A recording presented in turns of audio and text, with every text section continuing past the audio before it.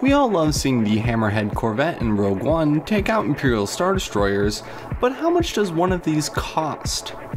The Sphyrna-class Hammerhead C80 Corvette was developed by the Corellian Engineering Corporation and the Rendili starDrive. It served as the mainline warship in the Alliance to restore the Republic, and as civilian use as a freighter typically used by transportation companies, as it was built for the transportation of goods and individuals safely, comfortably, and without the need for escort ships. Armed with a number of light and heavy turbo lasers, and of course it was designed for ramming attacks. With heavy shields and a reinforced hull in the front, even heavy collisions only resulted in minor damages to the Hammerhead's bow.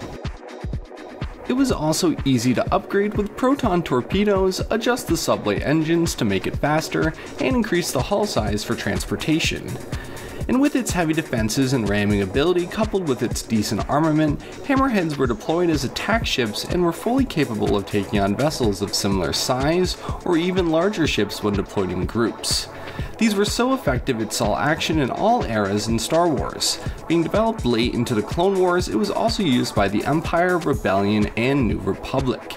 And it's even been seen being used by pirates. For one Hammerhead Corvette, it would cost 1 million credits, a very cheap ship all things considering.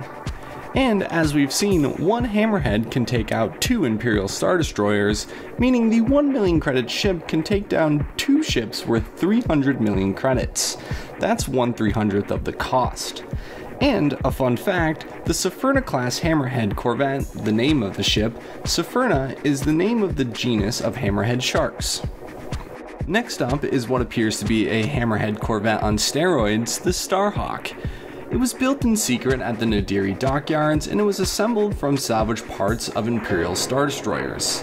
And it was meant to be the equal of Imperial Star Destroyers, as the warship was equipped with laser cannons, ion torpedoes, concussion missiles, and a tractor beam with magnite crystals, making it 10 times stronger than a Star Destroyer's tractor beam, and it had no problem trapping ships much larger than it. And for one of these, it would cost 60 million credits. And there were only 3 of these ever made, the Amity, the Concorde, and the Unity, totaling 180 million credits for all 3 of them. In comparison, would you have 1 Starhawk or 60 Hammerheads? Which one would you choose? 1 Imperial Star Destroyer or 150 Hammerheads? I don't know why the Republic just didn't build these en masse since they were so cheap, but that is the cost of the Starhawk and the Hammerhead class Corvette. Subscribe if you would like, and until next video, goodbye.